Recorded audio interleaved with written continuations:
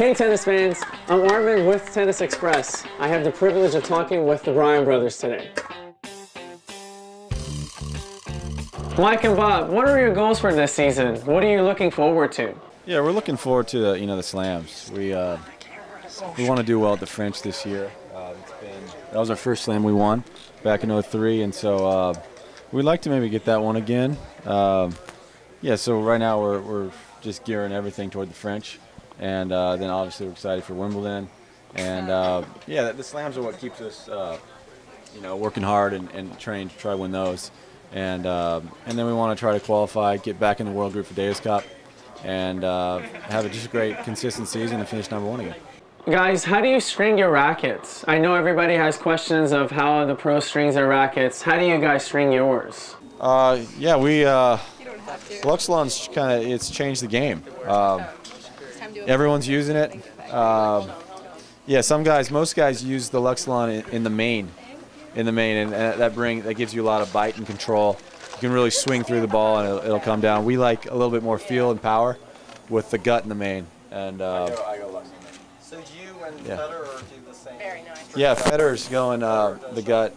Yeah, but we use the Timo Luxilon, which is the thinner gauge. Has a little bit more give and feel. Federer's, I know, using the spin or the rough. There's different. Yeah, is it rough? Yeah. And yeah, I tried that. I wanted to try to be like Federer, so I'm gonna use the exact same combination he did. I liked it, but Timo's good. We love Timo. Mains and Timo in the crosses. And I do the opposite. Yeah. We used the Speedport Black racket, and that was a really powerful racket for a couple of years. So we were using the thicker Luxilon, the rough. I think it was a 16 gauge, and just trying to bring the ball down. But now we're using a thinner beam, so we're trying to get more power. And what is your motivation? What keeps you motivated to go on court every day? We just love what we're doing.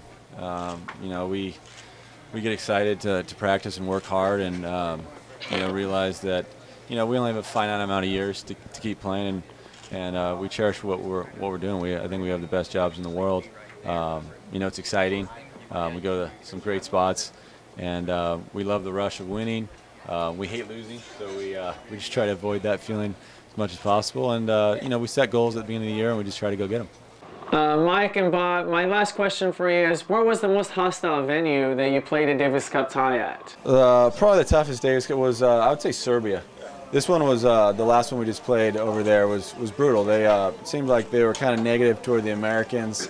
They had the anti-American sentiment. I guess we just bombed them a couple of years ago.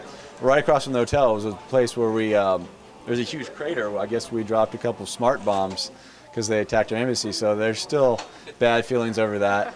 So the crowd was pretty nasty. They'd whistle after you miss the first serve, and they had a red army of kind of like we have the net heads, but they had just an army of them that were so loud. They were banging these sticks together, and so it was pretty deafening. And I think there's one comment from an American fan. I think it was Mr. McEnroe said to Djokovic, what did he say? Violation. Time violation. And the crowd just came down on him.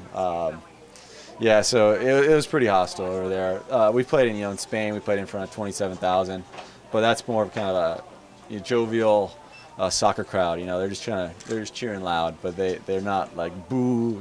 Yeah. So. Well, that wraps it up for us today. Please be sure to click on the video and leave a comment on YouTube. And make sure to join our Tennis Express YouTube channel. We'll see you next time. Visit us online at tennisexpress.com.